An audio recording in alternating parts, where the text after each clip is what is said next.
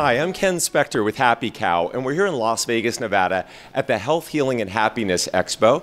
I'm here with Dr. Gregor, and he is a physician, an author, a nationally renowned lecturer, and he's the founder of nutritionfacts.org. What are the top 3 myths that vegans have about nutrition? Probably the number one myth is that vegan automatically equals health. I mean, I go speak at these college campuses and, vegans are living off French fries and beer, and vegan foods for sure, but not necessarily health promoting. People eating plant-based diets have to actually eat plants. And so they should be having fruits and vegetables and legumes and, nuts, seeds in their diet. So we need to eat our veggies.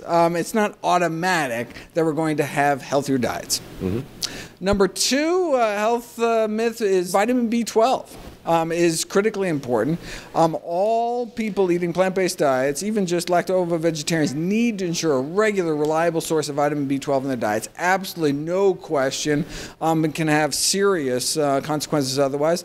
And third, I think people have the sense, okay, if you do the nutrition piece, then that's it. Mm-hmm. That's all you have to do for health. But no, we really do need to exercise, wear our safety belts, bike helmets, practice safe sex, all the other things. But there's, I go through the top 15 causes of death, and a lot of them are diet related, but things like accidents and things aren't necessarily. So we all need to practice good, healthy habits in addition to eating the healthiest diet on the planet. Regarding vegetables, do you recommend raw, cooked, or a combination thereof? Whichever way will get you to stuff your face with as many of them as possible. You like raw broccoli, raw broccoli. You like steamed broccoli. The steaming process, for example, cuts the vitamin C content of broccoli by about 15%.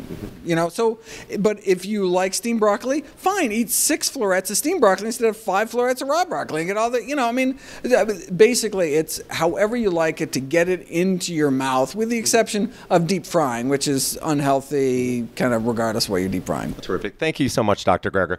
Be sure to check out Dr. Gregor on nutritionfacts.org. He has incredible videos and an exorbitant amount of information. Check him out and check out happycow.com. Thank you. I'm Ken Spector. Bye-bye.